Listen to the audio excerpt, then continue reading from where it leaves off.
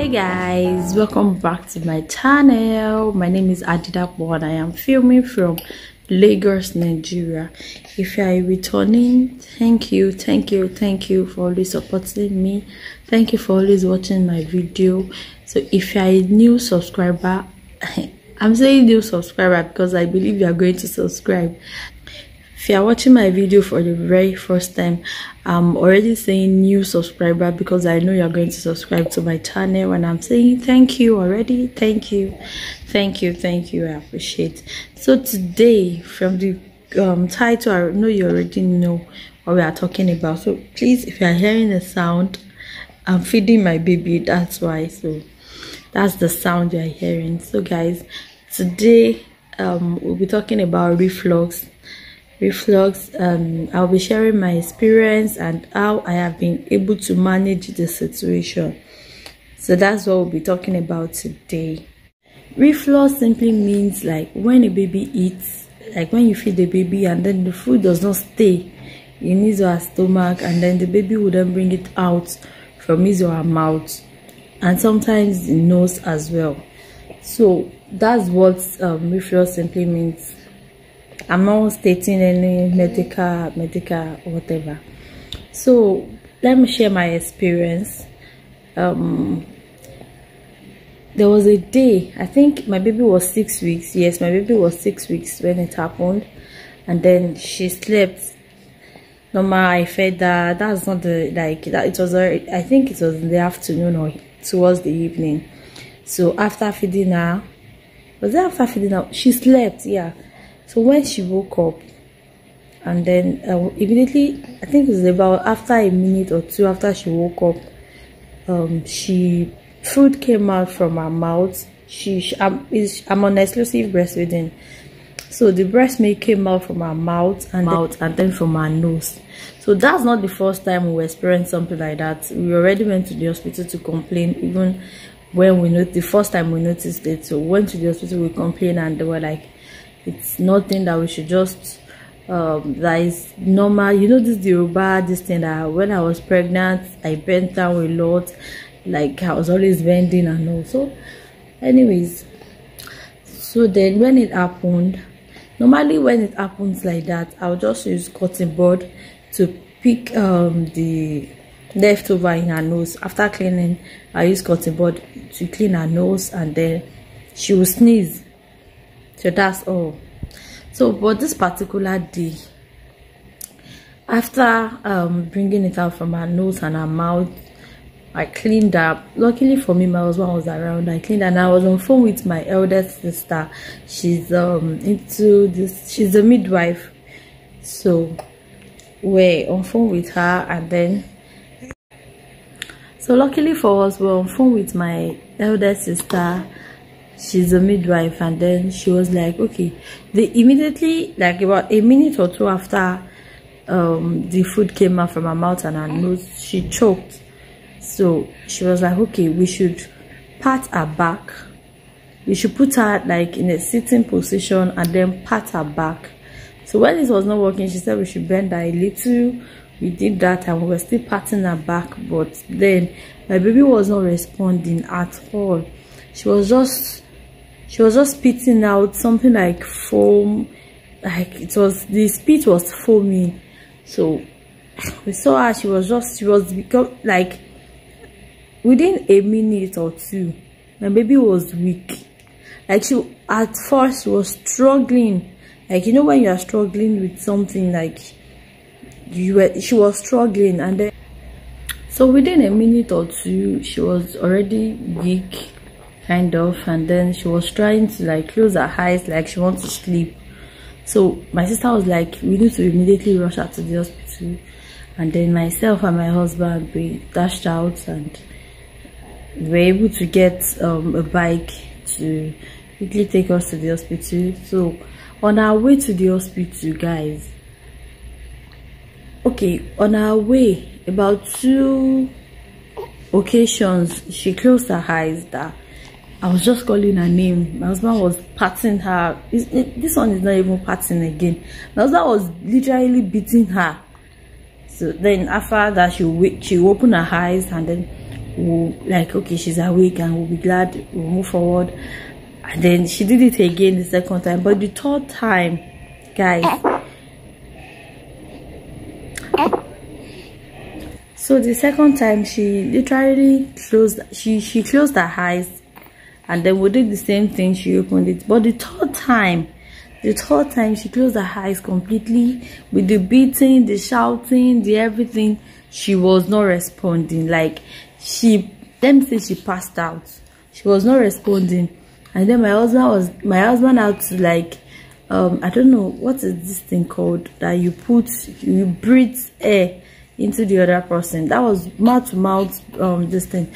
That was what my husband did before she could open her eyes. And luckily for us, we were very close to the hospital. Then the hospital, not really close to our house, but it's not that far. And with bike, you know, now with bike you get there very fast. And then we were very close to the hospital. And when we got to the hospital, we rushed her in, and the doctor take over from there. And I was not allowed to go inside because at that time I was so emotional. I won't even lie, I was crying.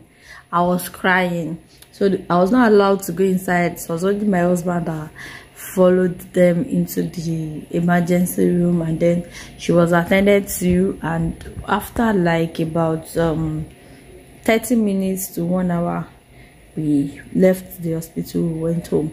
So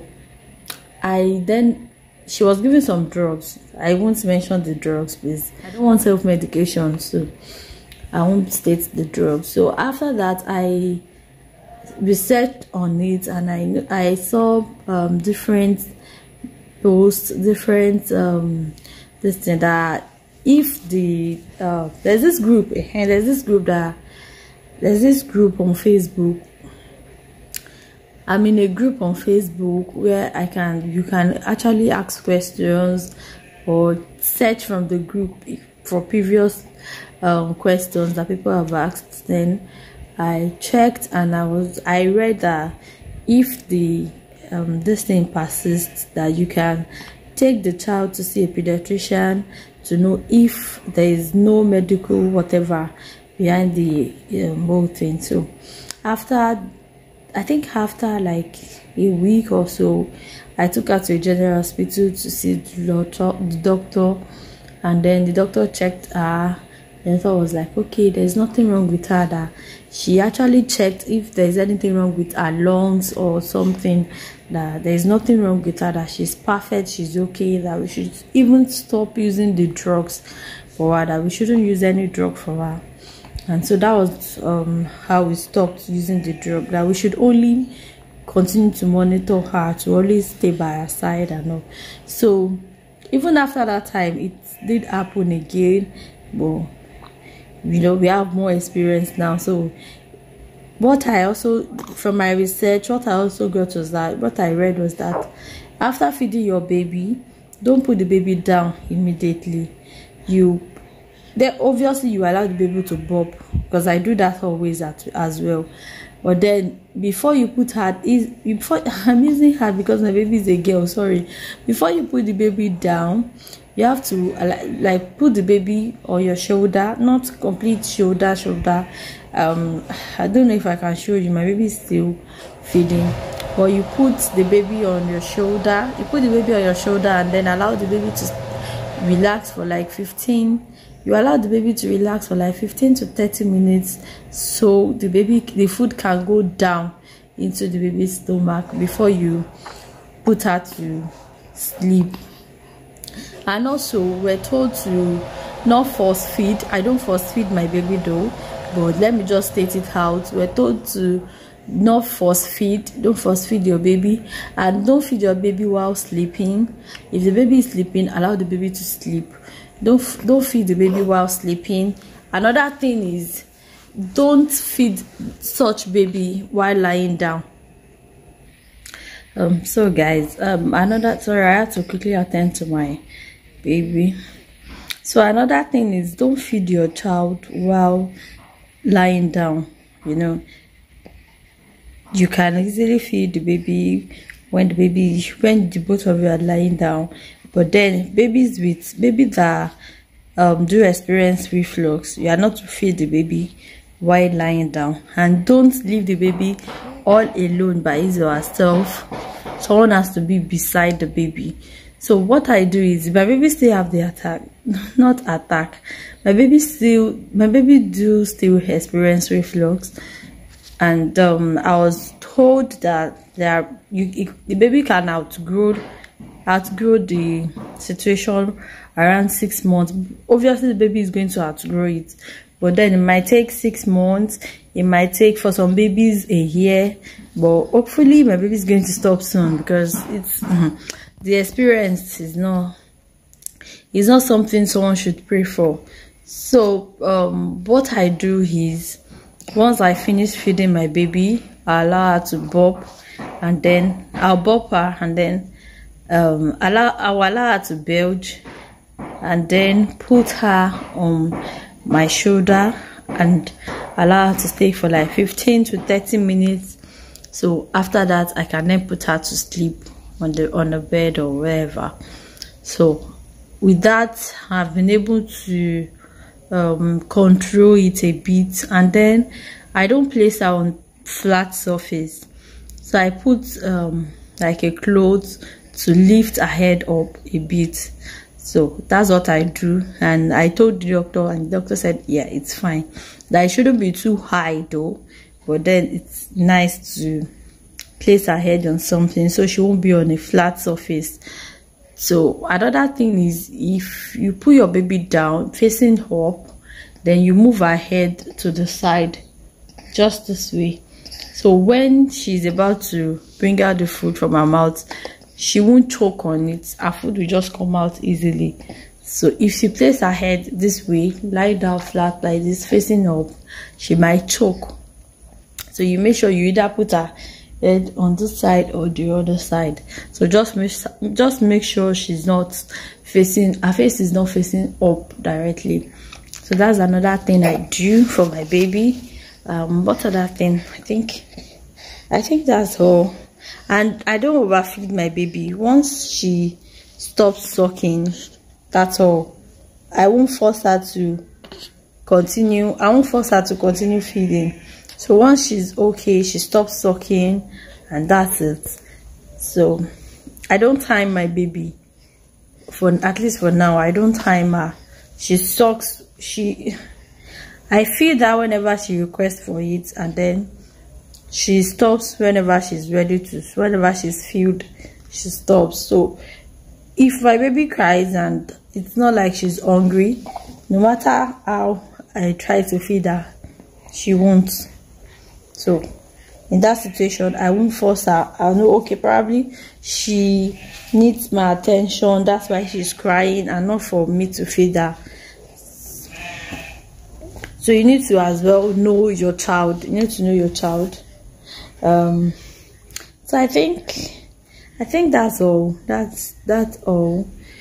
But then you have to be extra careful with a child that do experience reflux, because I don't know, I've not seen any child that choked to death, but from my experience, a child can actually choke to death if care is not taken. So you have to always be like, stay around the such child. You have to always stay around. Someone have to be around the child.